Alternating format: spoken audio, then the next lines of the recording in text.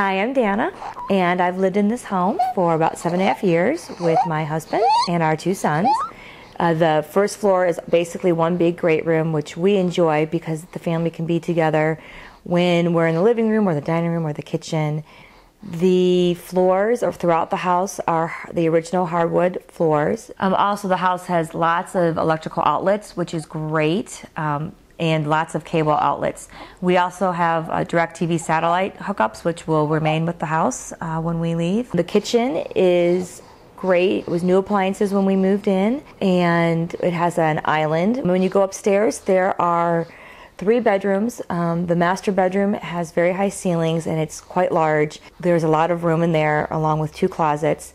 The hallway also has 2 closets. One of those closets can be converted to a washer dryer if you prefer to have a washer dryer upstairs. We had opted to have our washer dryer downstairs. The first floor, which I should have mentioned, has a half bath, which is great. So it's very convenient for that reason for guests when they're visiting us. But upstairs, we've got 2 full bathrooms, one off of the master bedroom and one off the back bedroom, which is also quite large. Middle bedroom is perfect for a child.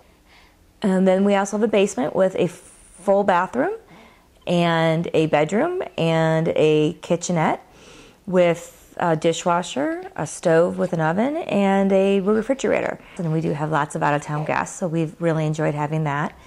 Our washer dryer is down there. The outside of the house we love. It is the original brick. It's red, not painted, so it's just very pretty.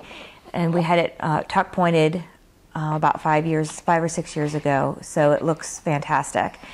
And we did all the landscaping back then also.